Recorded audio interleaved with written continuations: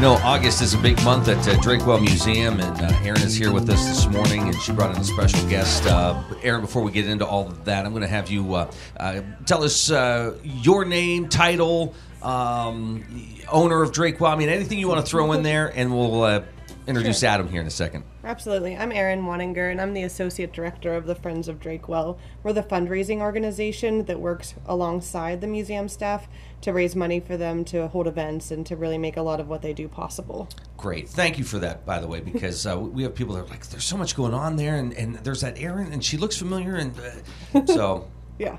We like to do that. And Erin, you've been busy there, and there's been a lot going on, and Yeah, can't wait to busy get summer. into that. Adam, introduce yourself. Sure. Thanks for having me, Luke. I'm Adam Peterson. I'm the Drakewell Marathon race director. I grew up here in Titusville my whole life, and always happy to help the community out the best I can. All right. Well, let's get into it. The Drakewell Marathon is coming up. Adam, how long have you been running this event? Since 20. Running. Yeah. Good. Very good. Since 2013. Wow. Yep. And every year's a little different, huh? It is. Yes, it is. The last two, 2020 and 2021, we had to shut it down because of the pandemic, but we're back this year and looking forward to it. It's really developed quite a following over the years. And you think, oh, okay, a lot of local people coming from the region or maybe Northwest Pennsylvania, but people from all over have signed up for this event. That's correct. I'm always surprised with how far they come to Little Titusville from all across the country. So I'm very proud of that and very happy for that. Yeah. Well, so when you took over, Adam, what sort of changes did you make, and what did you kind of implement yourself? And because I think it was run a couple years prior to that, maybe. Oh yes, yeah. Okay. Yeah, it was a while back in, I believe, 2009 or 2010, even sooner. Well, before me, it was Titusville Leisure Services. They tried their hand at it, and then I took it from them, and I changed the course. I made it a Boston qualifier, and a few changes, but yeah, we'll get into that. Yeah. Well, I like it. I made it a Boston qualifier. Like, that's an easy thing. I mean, it was not easy. No, yeah, a lot of work has gone into that. Erin, how exciting is it to just kind of know that this is part of an event that you host, and that it is part of the Boston qualifier? It's really exciting, and I think that's what brings so many people from all over the country to Drakewell and to Titusville for the race. Every single registration that comes in, both Adam and I get an email, and it tells us where that person's from and some other information about them, and I love to open them and see, because the majority are not from here. They're from all over the country, and I really think it's the reputation, the course, but also the Boston qualifier, which isn't it. I think it's every 5 years we have to reapply for that. Is that right? Yes, so it'll be coming up in 2025. Wow. So it's a big expense, but it seems like it. I'd be curious to find out from the participants if it's the make or break thing for them, right, bringing them here. Well, we do know, just based off of conversations in the past, that a lot of folks just love the beauty, and they just love the environment that they're running in. Is that what you hear a lot of, Adam? I really do, yes. The first 7 miles is through town, mainly down Main Street to see all the older houses and beauty of that, and also the absolute beauty of the Oil Creek bike trail, and running down and back the Oil Creek. So it's a big deal for runners. I think that was interesting, Erin, just talking with Adam Dean from the Roughneck Roubaix, getting the input from the cyclists. They had sort of the same types of comments, and I kept thinking, that's like talking to folks who run the marathon. It's we don't realize what we have here. It's just so beautiful, but it's also it's peaceful, and compared to big cities where you run these races, it's a different environment. I think it's really we have a lot to tout. Yeah, we do. What about and let's brag about Adam here for a second. Yeah. How about the people running the event actually knowing what what to do and what's going on? They have the experience and the expertise, and they do a fantastic job. We're going to pretend you're not here, so just. So when I first took on this job, I found out that we had two big, a marathon and a trail run that we ran every year, and I have no experience with that. I can appreciate it, but I definitely have no race directing experience. But luckily, I found out that we also hire race directors, and I've been so impressed. Both with Jacob for the trail run and now with Adam. He's just he really helped Jacob too with the planning. And it's just nice to know that he's taking care of all the pieces. He calls me and says, "Can we pay for this?" I say, "Yes," and we move ahead with the next thing. But it's a huge weight off of us, and the Friends of Drakewell are just very thankful for him. It's almost 10 years he's been doing this as a fundraiser, which then in turn through sponsorships from our community brings money back to the Friends. That's wonderful. That's excellent. Adam, for you, when do you start planning for the upcoming event, and how much goes into it? I always start the every January, starting slow with just getting the registration open and just getting the word out. And then busiest time is roughly June and July, of course, and that's where we really get the marketing out, the advertising out, and start buying all the swag, they call it. Yeah. Are you taking notes the day of the event, or do you kind of sit back the next day and say, okay, next year we got to... Oh, no, I definitely take notes. For example, every year is a little different. Every year has its challenges. However, 2019 was, I call it my foundation year, because fortunately nothing went wrong, and everybody loved everything that went on, and so I took a lot of notes of what I did and what I didn't do. So I'm trying to copy that for this year. What do you do? Do you try to mix anything up year to year, or do people expect sort of the same layout and same course? I mean, how does that part work? It definitely has to be the same course, yeah. Okay. But personally, I'm more of a trail runner, but I know what road runners enjoy, and so I really try to get the colors correct with what they would like. And for example, the cups this year, I changed everything with getting rid of the paper cups on the course, and so now we have a little, I call it a collapsible race cup, so that runners can just have that with them the entire time. Oh, nice. And not waste up to 3,000 cups. Wow. Yeah. Mm-hmm. Okay. Mm-hmm. Yeah, that's a little bit of a help, isn't it? Right. Yeah, and the cups are cool. They're made by REI, and they were sold through REI, and they're I think the runners will like them as swag too. Mm-hmm. Oh, that's cool. And then they'll get to keep them? Yep. Oh, definitely, yeah. Oh, see, that's... Yeah, they're little rubber, light as a feather. Yeah, little silicone cups. Oh, silicone. Oh, that's fantastic. Mm-hmm. Oh, that's cool. It must be interesting to kind of go through and discover stuff like that, right? Taking the challenges, or how can we improve. Even the littlest thing sounds like it could be a big help. It is, yeah. Yep. Now, is it too late to sign up? Definitely not. It is too late to sign up to guarantee a shirt, even though I had to order a few extra. Depends on your size, I might have it. But it's definitely not too late to sign up. We sign up even on race day. You come in, you can have a walk in and sign up and enjoy the run. All right, and the event is when? August 14th. August 14th. Yep. And just so you know, Michael, our site administrator, is planning to still run that race. He did move from the full marathon down to the half marathon, but we'll be cheering him on that day, and we're happy for him. Great. Has he been out practicing? Who knows? No training? We'll find out. Who cares? He's just going to do it. Right. That's great. But it's nice to see. I mean, everybody's having fun with it, right? Yeah. So if somebody decides that day that they want to come and do it, where should they show up?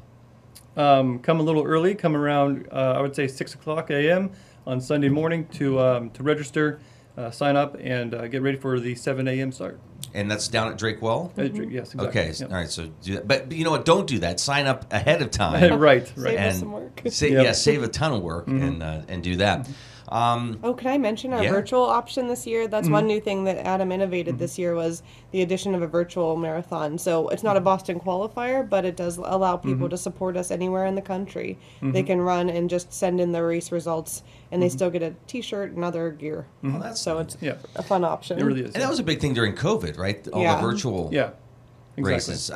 So that's cool that you're keeping that or adding that as part of this. Yeah, but I added it, and I will keep it, yeah. Oh, that's great. Yeah. That's It allows us to be flexible and not have to cancel in the future. Hopefully there's never anything like that again, but I think all organizations have learned we have to be ready for anything. So not too late to sign up. There's still time. Do that. Hurry up, though, and sign up. And that's coming up on the 14th of August. Yes. That's just a couple weeks away. It is, but I'll add one very, very important thing. I will say the most important thing is our volunteers. So this event cannot happen at all without our volunteers.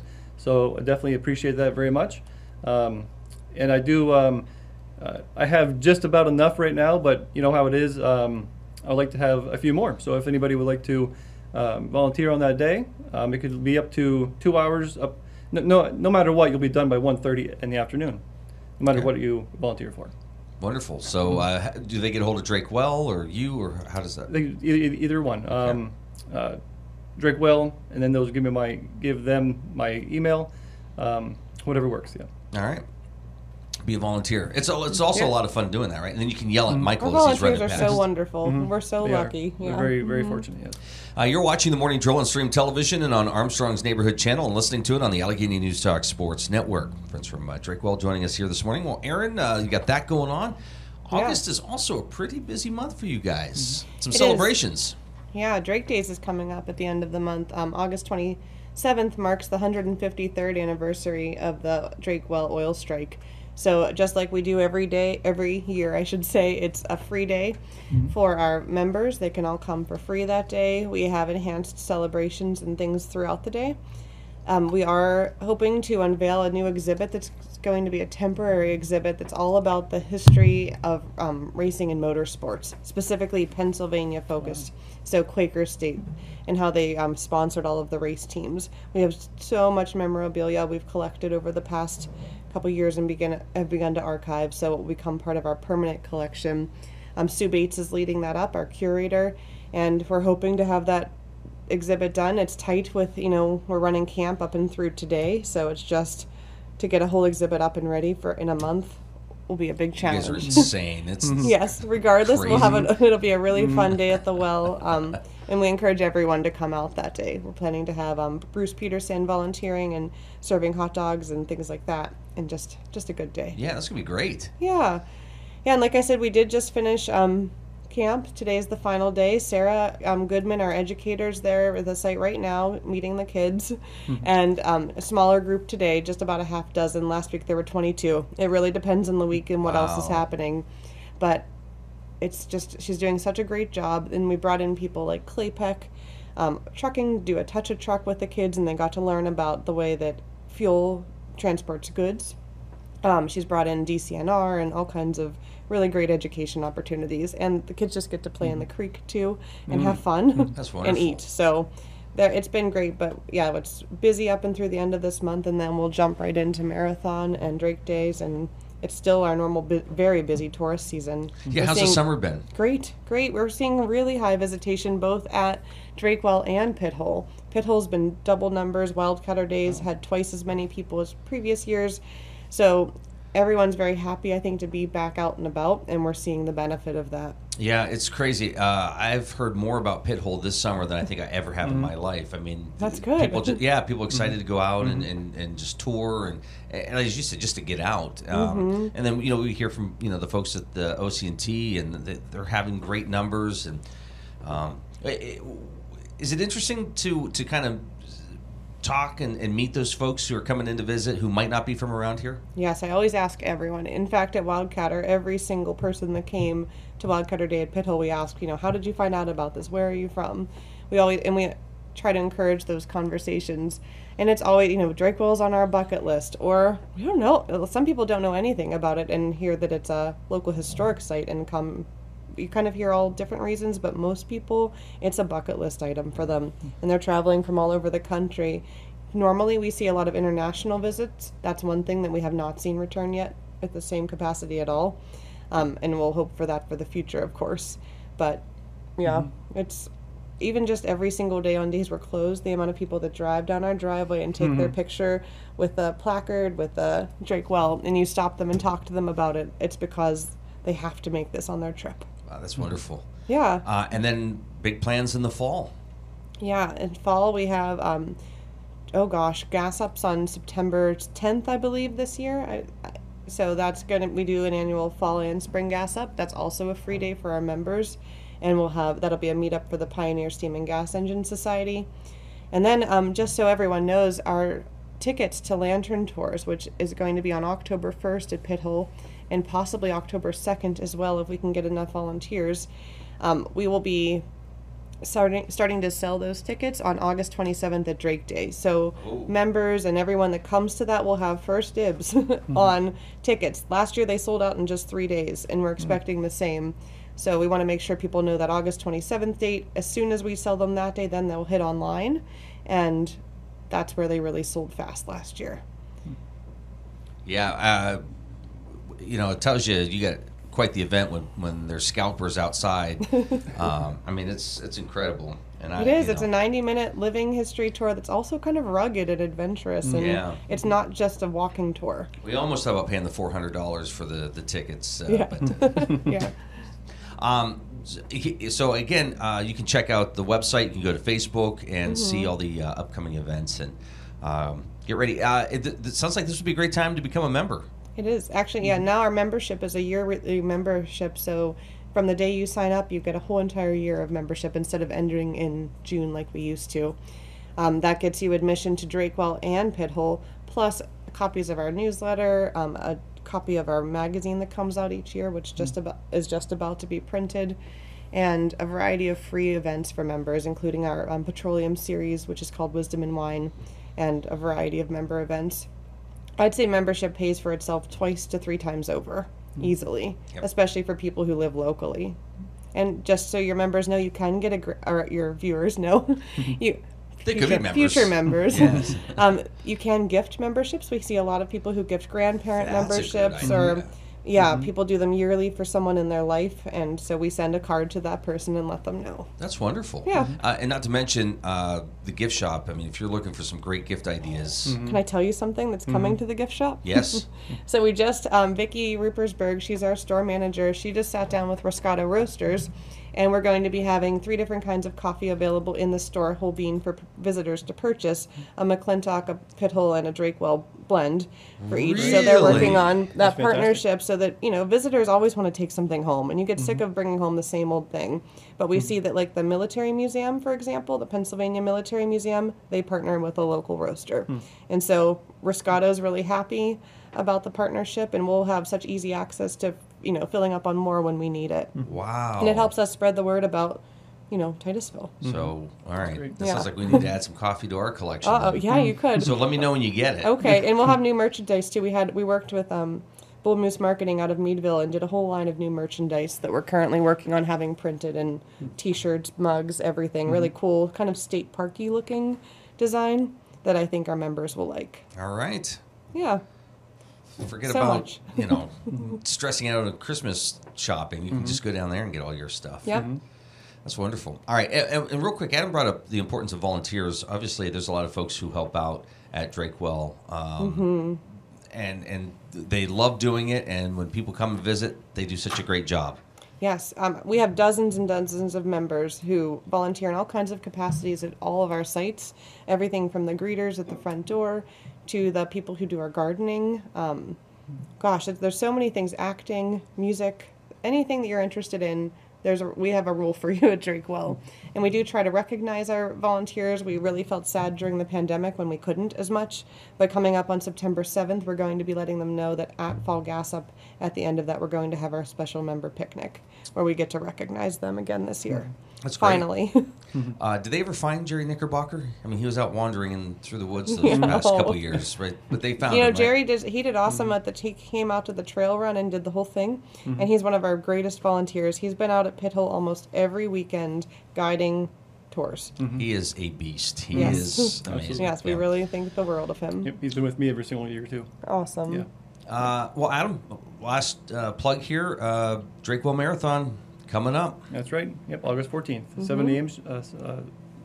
Sharp. And whether you want to run, volunteer, there's some opportunities to get involved somehow. Yes. Just get a hold of Drakewell, and they can set you up with Adam and go from there. What's the phone number, website? Phone number for Drakewell Museum is 814-827-2797. Our website's www.drakewell.org. Aaron, Adam, good to see you this morning. Thanks for your Luke. time. Thank you. Best of luck with Appreciate everything. Sounds Appreciate like it. August is Thank going to be pretty busy Yes. at Drakewell. All right, thank you. All right, thank you. Yep, thank you.